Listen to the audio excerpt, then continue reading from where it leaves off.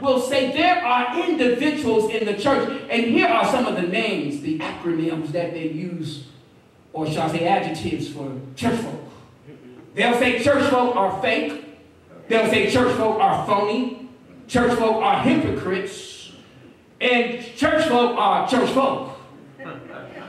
But can I say this, though?